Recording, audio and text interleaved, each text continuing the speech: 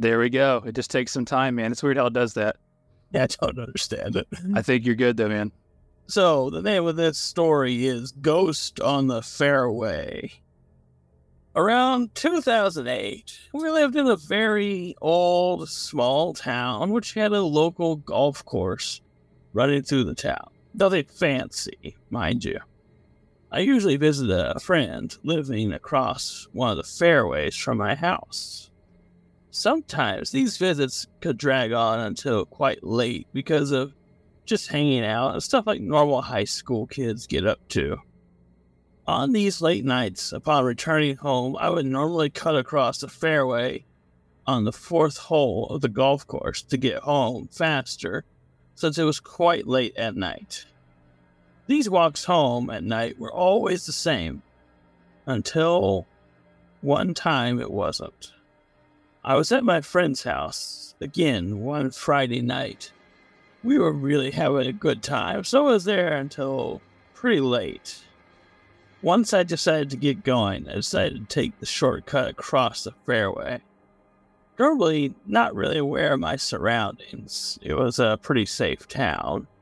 I noticed something in the corner of my eye to the left.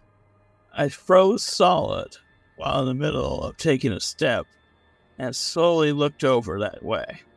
Less than 40 feet from me, there was a silhouette of a man just staring at me. The moment I saw this, I knew it wasn't normal.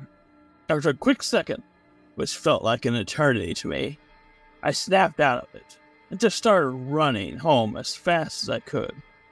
Back at home, while still trying to put together what happened, I decided to keep what I saw to myself until I can make proper sense of it. Monday, we were back at school. I was sitting in class after it had ended. It was the third or fourth period when the intercom went off and they announced one of my female classmates needs to report to the front desk. Out of curiosity, I asked one of my friends why this girl was being called to the office. He said, "Oh, it's for the funeral." I said, "What funeral?" He went on to say, her grandfather had a heart attack and died playing on the golf course the other day. My heart pounded. "You know where he died?" I asked. And he said, "He died on the fourth hole." I'm sure at this moment that I saw his ghost, but until now, I had never told another person. Well, that's all you get for trespassing, I guess, right? You got a lot of comments in the chat about trespassing. That's why I said that. Yeah, I know. I thought that too when I was reading it. It's like you're trespassing on private property.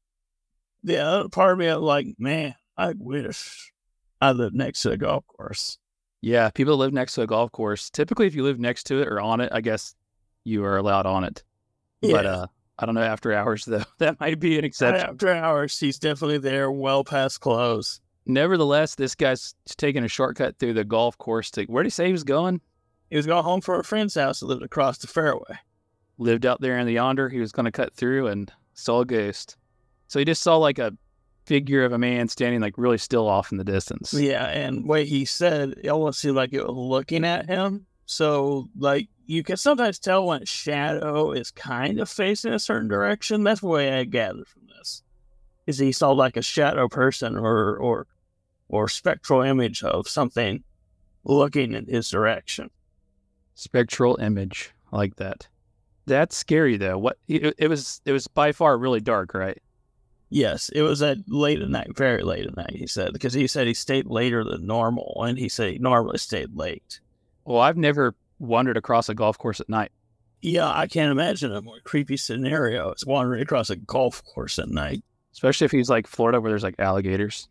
Well, even like the golf courses around here, I'm just like thinking, it's an unnatural setting, right? Because the golf course is a man-made lawn that is way too big, right? And we do things to it to make it a sporting event, but it's so huge. A golf course is massive, especially some of them.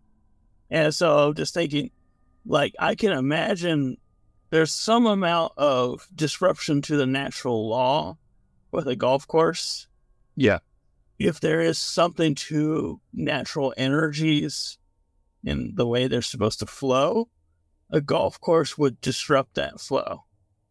In my opinion, like, I'm not druidic or anything. I don't really believe in any of these things myself. But if there's any amount of truth to them, it would make sense that if someone was to die on a golf course, that there would be a disruption to the flow of their energy out of the area.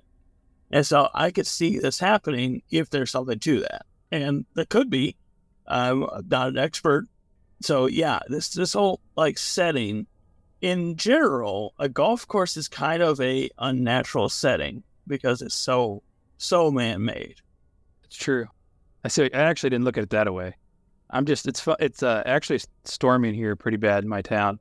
And as you're halfway through that story, this loud lightning thunder happened. It's pretty interesting. A guy around here the last couple of months had a heart attack on the golf course. Oh, really? Yeah, it must be like a thing, you know? I did not know that. That's unfortunate. He didn't die. Well, he died, but they revived him. Oh, well, I'm glad he's alive. Because that would be very unfortunate. And poor timing on my part. Well, no, this is actually probably 6 months ago. But okay. Recently is in recent. I was thinking like this week. I'm like, oh, no. Gosh. No. I think this is actually a common occurrence. Golf pisses me off when I golf. So I can see where somebody get worked up. Well, that, and it's usually played by older people who, not exclusively, obviously, but like a lot of older people play it. And if you miss a golf ball when you take that swing, it hurts. And like I can feel that pain all through my body because I'm terrible. Me and you went golfing one time. I don't even remember that. How did it go? You don't remember that? I've gone golfing quite a bit. So was this a bad time? I think I shot 20 in the first hole. Oh, gosh. That's probably your first experience doing it. I mean, the pain when you go swinging hard is so bad when you twist and you miss and you don't hit anything. All your form's all wrong. Yeah. I need to hit up a driving range because my short game's not bad. My short game's okay. When it comes to driving, I miss way more. Speaking of driving, I think it would have helped this guy if he could have drove. I think he was thinking, he lives, across a fairway. It's probably like 200 yards, 300 yards at the most. It makes sense to just walk. Yeah, you could really break it down by yards when you're on a golf course, huh? Feet, yards, you should know that. You're going across, right? They're not that wide usually. You think you ever cut across the golf course again? Probably not. I wouldn't. Make you think twice, wouldn't it? Yeah, I would walk around the whole dang course. He said he never told this person about seeing their relative. Yeah, and then he made it seem like he hadn't told anybody in a few years, judging by the way this was set up. Like, what would you say? Like, I saw your dead grandpa. Like, no one would believe you.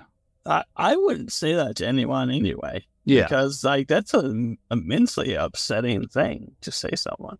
So I can understand him, keeping quiet. So you're thinking he played it pretty cool? I would take that secret to my grave. Well, there you go. What is it? Pretty Little Liars? I think Benjamin Franklin said it in Pretty Little Liars. Use it. Two can keep a secret if one of them is dead. Just between him and that ghost. That is the first time I ever heard that. I'm pretty sure we have people listening live. Tell me if that's a Benjamin Franklin quote. If you're listening out there, moderator, please let me know if I'm correct. Anyways, this is a pretty cool story. So when this releases, it'll be around the time of the Masters, probably when it comes out post live stream. This ought to be interesting, man. Like the Masters is going on, and it makes you wonder how many people out there, and I'm sure there's plenty of stories, but how many people have had this like ghost experience, in the golf world? Okay. It's actually quoted as 3 can keep a secret if 2 of them are dead. Basically the same thing. Yeah, same concept, right? And that is Benjamin Franklin, right? I had never heard that before. Benjamin Franklin, yep. Boom, baby. Man, look, how's that for America's stories, right? I never heard that before. That's awesome. I'm teaching you some things here tonight, brother. With that being said, I think it's time for my story. Yes, it is.